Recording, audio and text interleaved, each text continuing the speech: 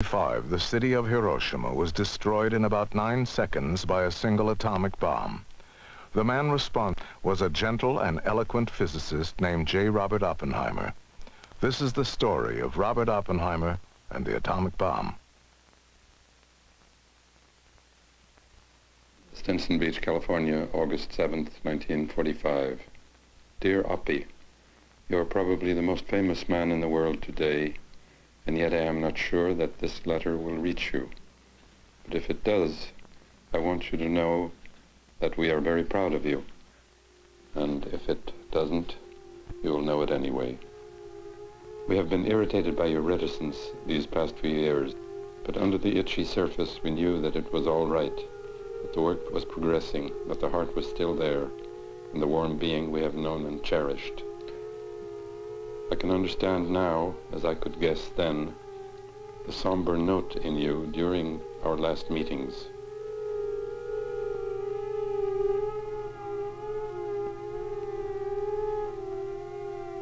There is a weight in such a venture which few men in history have had to bear.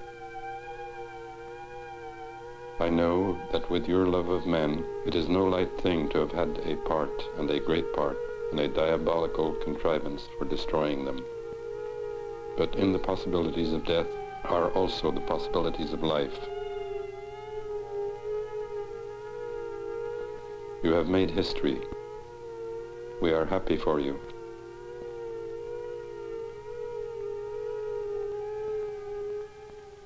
You may well ask why people with a kind heart and humanist feelings, why they would go and work on weapons of mass destruction.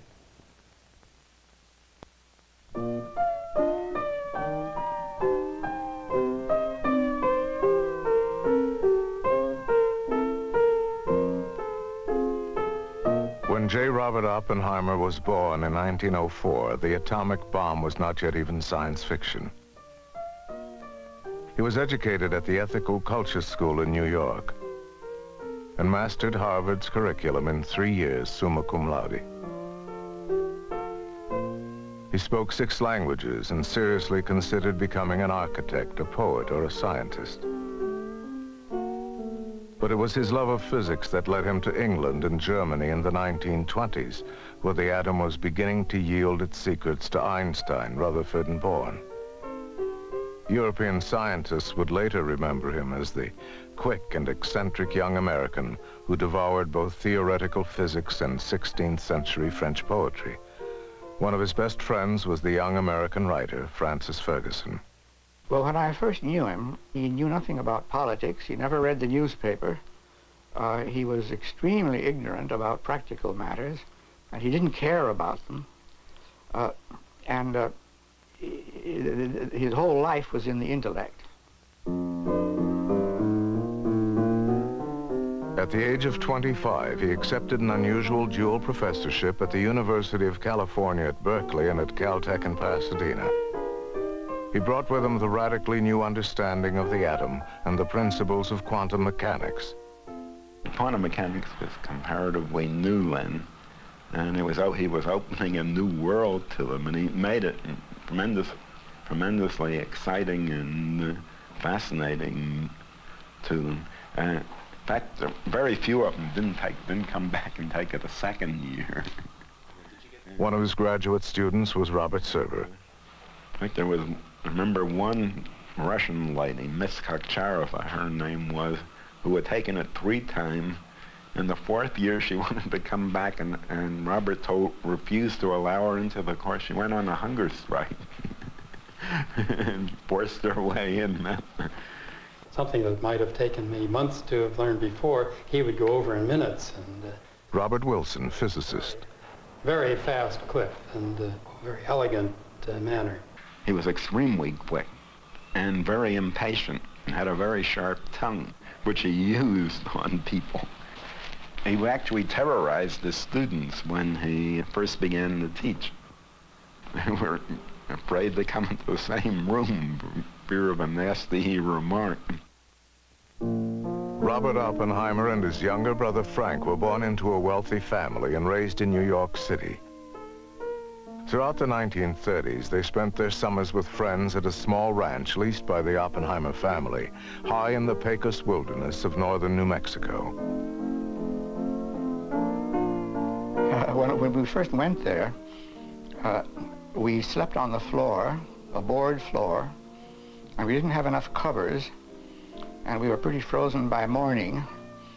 But that didn't bother Robert much. He was a fairly hardy fellow, although he didn't look that way. He looked terribly frail, but he was pretty tough. He eventually explored a large part of those mountains, probably knew more about them than almost anybody else. And he would just get on his horse and put a chocolate bar in his pocket and be gone for a day or two at least, sleeping out. Probably would see nobody else during the whole trip. Everything my brother did would sort of be special. If he went off in the woods to take a leak, he'd come back with a flower. And not to disguise the fact that it might leak, but just to make it an occasion, I guess. It was a wonderful time for all of us. All the different guests, most of them physicists, brought some ideas and new ideas with them. Also, the meals were sort of strange, sort of peanut butter and Vienna sausages and whiskey. And we'd get sort of drunk when we were high up, and we'd all act kind of silly, I guess. I've never been on a horse in my life. They gave us maps and they sent us off on this 3-day trip, over the mountain. Mountain passes are 12,500 feet. We went out with an absolute minimum of equipment. A bottle of whiskey and some graham crackers and food and oats for the horses. It was the rainy season. Finally, we noticed it didn't rain quite as much at night. So we started to ride at night. And I don't know what we gained from riding at night, because it also rained at night. Imagine this, you're riding on a mountain ridge at midnight, in the middle of a thunderstorm, with lightning hitting all around you. You come to a fork in the road, in the trail, and Robert says, this way it's only 7 miles home. This way it's a little longer, but it's much more beautiful.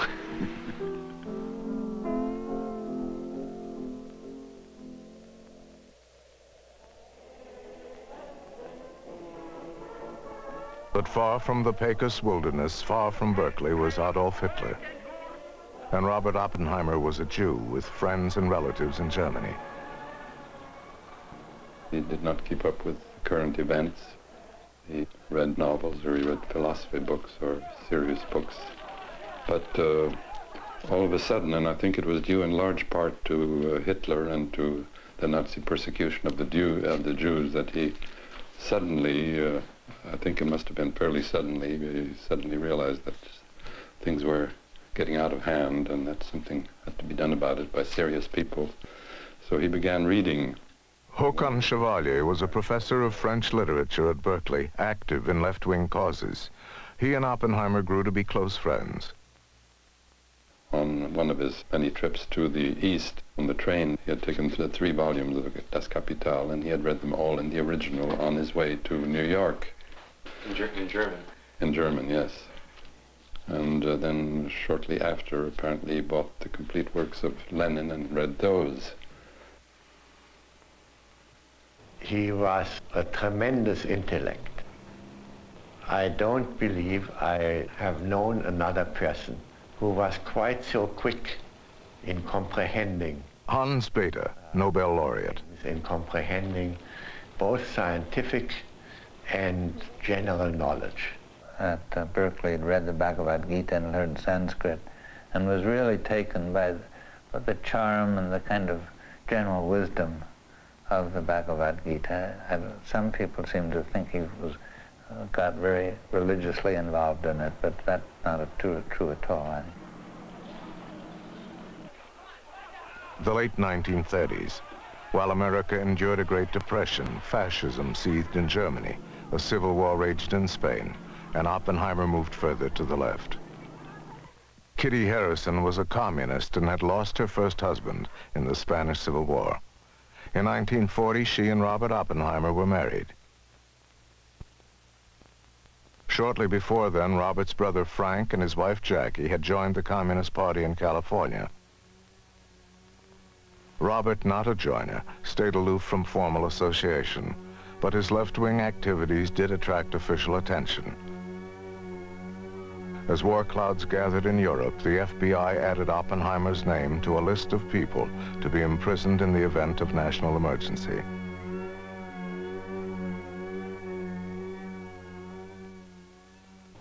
Back in 1938, Hahn and Strassmann in Germany discovered fission. And many people realized very quickly that it might be possible to make atomic bombs, to use fission as an explosive, to use uranium as an explosive. I first heard about I think Niels Bohr told me, I think it was in Princeton. And when I came back to Columbia and I told Enrico Fermi about it, by the end of the day he had calculated the depth of a crater, size of a crater, which 1 pound would give exploding. The first I heard about fission was a letter from Oppenheimer. And the news had just gotten to Berkeley, and he wrote to me. I gave a seminar on it that same day at Urbana. I mean, it was one of these ideas, you know. When somebody told, he said, "How could I be so stupid not to have seen that before?" And I think even in the first letter he mentioned the possibility of making bombs. I suppose that Freeman Dyson, physicist. he was at that time profoundly impressed with the precariousness of the Allied situation, that after all most of his friends were Europeans, many of them in countries which had been occupied by the Germans. The Germans looked as though they were the wave of the future at that time. He said there's the danger that this may mean the end of Western civilization. My brother viewed it as not just something persecuting our own relatives, but as a kind of thing that could be a wave that would walk over the United States as well. He wanted to help. He thought probably the best way to do this, where he had most competence, would be in the atomic bomb work. And therefore it was natural for him, almost necessary for him, that this is where he would put his effort. He built the atomic bomb, or he didn't build it, but he led the effort to build the atomic bomb because he thought this was necessary to save Western civilization. It was feared that Nazi scientists were already building an atomic bomb in 1939 when Albert Einstein informed President Roosevelt that such a thing was even possible. The program Roosevelt initiated was small and had little momentum until December 7th, 1941.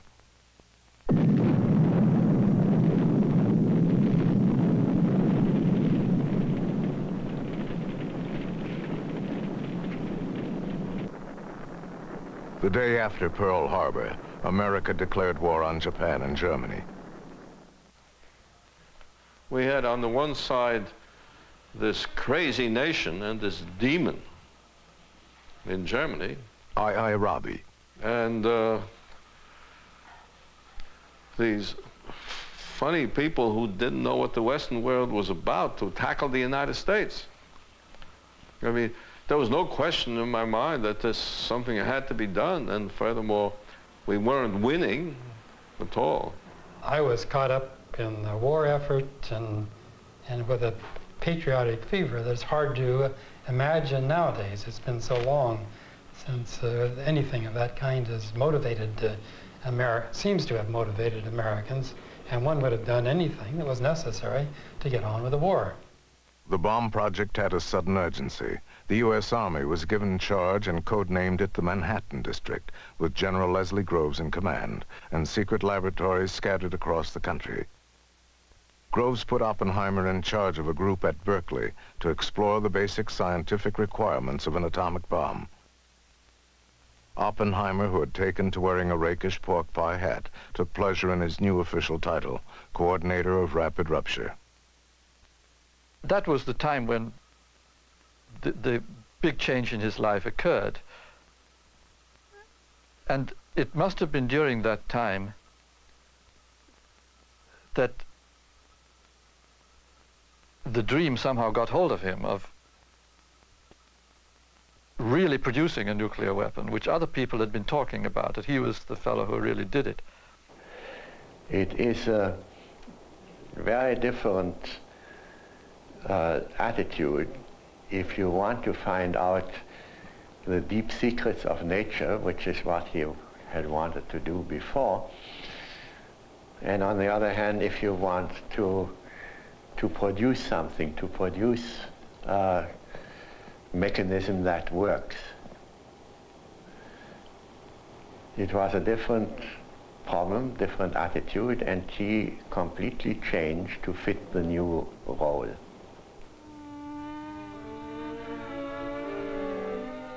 The Los Alamos Boys School, high on a mesa 50 miles north of Santa Fe, New Mexico, not far from the Oppenheimer Ranch. In the summer of 1942, students began to notice low-flying military aircraft overhead. One student was Sterling Colgate.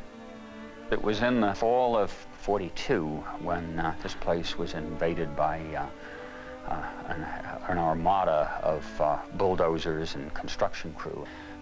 Suddenly we knew that the war had arrived here, and these two characters showed up, Mr. Smith and Mr. Jones. One wearing a pork pie hat and the other a suit and a normal hat. And these two guys went around as if, well, one, they owned the place, which evidently they did, but more than that, as if their pseudonyms was the normal sort of thing to do. My God, I mean, there their pictures were in our physics book, and we all had physics. One is the lead theoretical physicist of his age, and the other head of a major laboratory who'd done the cyclotron and things like that. So we immediately knew that one, they felt that it was so important to be Oppenheimer and Lawrence that they had to have a pseudonym. Two, that they were putting megabucks, multi-megabucks, into what seemed to us the worst place in the world to have a laboratory. Granting Oppenheimer's request for a single isolated lab where the bomb could be designed and built, General Groves appropriated the remote school and officially named Oppenheimer scientific director. Oppenheimer's first job was to convince scientists and their families to join him for the duration of the war in a place he was not allowed to identify, to work on a project he was not always allowed to describe. Well, I was a young assistant professor at the University of Wisconsin. Stan Ulam, mathematician, and his wife Francoise. The war was on. I noticed that some other younger colleagues especially were disappearing from town. They couldn't tell where they were going. It was very secret. But when I learned that I am supposed to go somewhere to New Mexico, Francoise wanted to know about the state of New Mexico. So I went to the library and borrowed one of these WPA books on various states, and there was one volume on New Mexico. And then, looking at it, I noticed at the back of the book there was a list of previous borrowers. To my amazement, several names of people who just disappeared a week or two before were put down there as borrowers. Robert Porton was a private in the Army. And I don't know how many people viewing this program ever had the pleasure of getting off a train at Lamy, New Mexico, but we looked at it as if it were out of Siberia. It was very strange. There was nothing but a lot of sand, sagebrush, but there was a GI vehicle, and we got in still wondering where we were and why we were there. Scientific and military personnel arrived from all over America, many traveling under assumed names. A station master in Princeton, New Jersey was baffled at the sudden demand for one-way tickets to the tiny station outside Santa Fe. It was a little bit awe-inspiring to be in the middle of nowhere like this and not knowing what we were getting into, not the slightest idea. Next stop for newly arrived personnel was an inconspicuous building in Santa Fe. Dorothy McKibben was in charge of the tiny office. Santa Fe was full of young FBI agents, middle-aged agents, and to some of us they were quite discernible because they were so well dressed. What did they do? They wore gray slacks and tweed jackets and shirt with necktie, and they leaned against the walls of buildings, and they hung around La Fonda and the Capitol Pharmacy and all restaurants.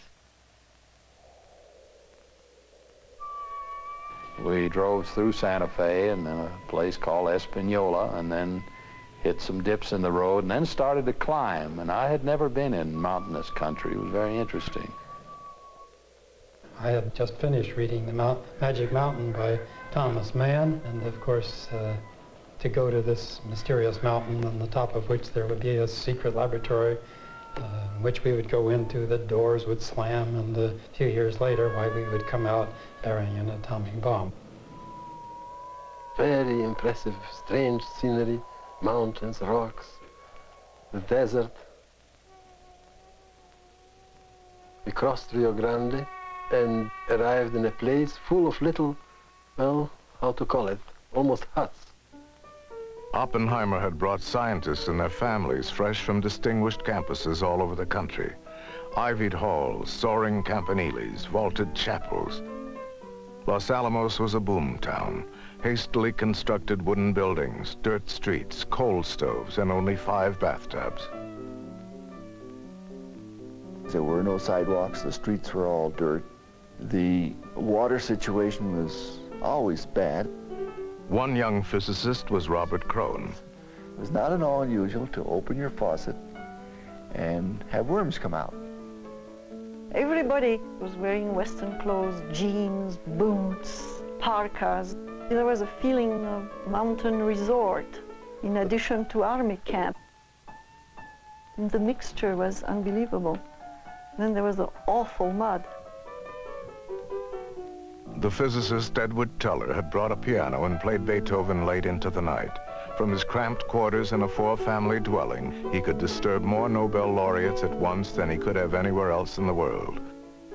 Oppenheimer had gathered the elite in physics, mathematics, and chemistry to build the atomic bomb.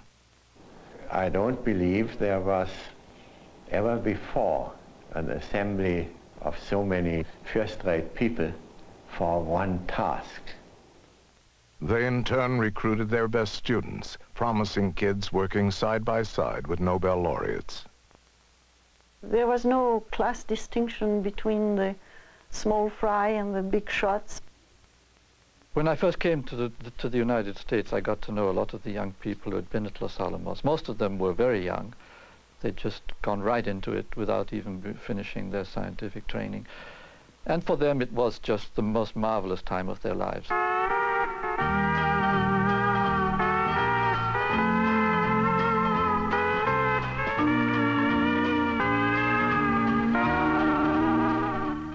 People worked hard. Scientists worked around the clock, and the people made up for the lack of big city life, and there was a lot of partying. We were very young, and it was just like a camp out. Liquor was short in the area, so in order to spice up the parties, we used lab alcohol.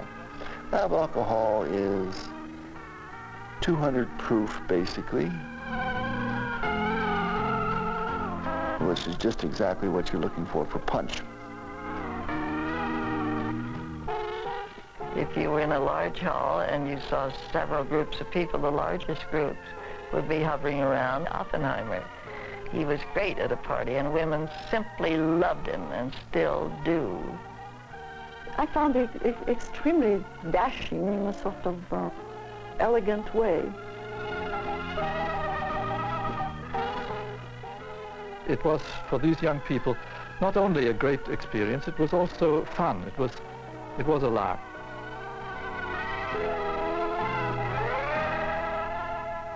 Yes, it was a good time. It was a good time in America. It was a good time to be American. It was a time when the whole country was pulling together in a cause which even now I think was just. That is, the idea that the Nazis would, Nazi Germany would win that war could have led to, it seemed to me, 1,000 years of dark ages, and everything that we meant by civilization could have come to an end. That's what it seemed to me was what the fight was about, or something pretty close to that, and most Americans felt that, and most Americans were in it just as hard as they could be. Their average age was 29, and their job was to construct a mechanism which would trigger in a millionth of a second a violent chain reaction. They had 2 dance bands, a soda fountain, Boy Scouts, Girl Scouts, a radio station with no call letters, a cyclotron, and 7,000 fire extinguishers. Somehow Oppenheimer put this thing together. He was the conductor of the orchestra or whatever it was. Somehow he created this fantastic esprit. No matter who you talk to, they all lived it, and they all, I think, almost without exception, felt it most strongly that without him this wouldn't have happened, it couldn't have happened. Oppenheimer had envisioned a small community of 30 scientists and their families, but by 1944 he was in charge of a walled city of 6,000. The cost escalated to $56 million. 7 divisions: theoretical physics, experimental physics, ordnance, explosives, bomb physics, chemistry, and metallurgy. He knew and understood everything that went on in the laboratory, whether it was chemistry or theoretical physics or machine shop. He could keep it all in his head and coordinate it. It was clear also at Los Alamos that he was intellectually superior to us. The most striking contradiction is the fact that this man, who was so unworldly, so unpolitical in his youth, such a great scholar, so fond of metaphysical poetry, should suddenly emerge as the great administrator who put Los Alamos together and produced the atomic bomb. I saw him change from that almost irresponsible intellectual bohemian and radical person that he was, and that I had known at Berkeley, to someone who was just completely dedicated to getting on with the war. I think it was a real stroke of genius on part of General Groves, who was not generally considered to be a genius, to have appointed him. It was the most improbable appointment. I was astonished. The professor and the general made an unlikely team. When Groves took charge of the Manhattan Project in 1942, there was barely enough plutonium in the world to cover the head of a pin, and very little uranium-235. These were the only elements that could fuel the Los Alamos bomb. To produce U-235, Groves built a secret 44-acre building in Oak Ridge, Tennessee. In Hanford, Washington, giant reactors labored to produce a few pounds of plutonium. It was the most expensive scientific project in the history of the world. General Groves distrusted liberals, and yet in spite of Oppenheimer's well-documented leftist background, Groves overruled the astonished security officers who tried to block Oppenheimer's clearance. He had arguments with General Groves, but I think they were mostly about sort of trivial things, like that the fact that people were having too many babies, and he couldn't do anything about that. And when things came up that were really important, I think General Groves usually supported him. He had to support Robert himself against the intelligence people who, of course, well, in fact, I not only wouldn't have cleared Robert, I obviously wouldn't have cleared 3/4 of the people on the at the place. So why not? Well, I mean, they were all moderately liberal, moderately left-wing people.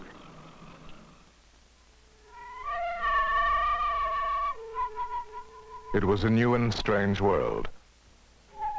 Barbed wire, bodyguards, censored letters, secrets from their wives and children. Well, I'd tried to be so newsy when I was in Fort Leonard Wood, and when I came here, I would write and say, I'm out here in the West, and the scenery is beautiful, and the weather is just gorgeous. And my mother would write back and say, well, where are you really, and what are you doing? And I would write back and say, I'm out here in the West, and the weather is gorgeous, and the scenery is beautiful. And she never understood that until the war was over, and I could explain it to her. And you heard throughout the town that they were joking and saying it's a submarine base to make windshield wipers for submarines, or it was a Navy installation or something like that. And they thought it was a great joke. G2 wanted a rumor spread inside with her, all kinds of speculation about what was going on at Los Alamos. They wanted to get out a rumor that we were busy making electric rockets. And we tried it. We went down and we tried to look on the bar, which is usually crowded. Of course, that night it was half deserted. And we talked as loudly as we could about electric rockets, but nobody seemed to pay any attention. So then we went out to a workman's bar, much rougher, and sure would dance. And some Spanish American came along and asked her to dance. She was trying to tell him about Los Alamos, and he was trying to tell her that what he wanted was a ranch to raise horses. He couldn't have been less interested. And finally, I grabbed the guy at the bar, and I took him by his lapels and shook him and said, you know what we're doing at Los Alamos? He was so drunk, I'm sure he didn't remember a word of it. A complete flop. It's not as easy as it sounds to be a spy.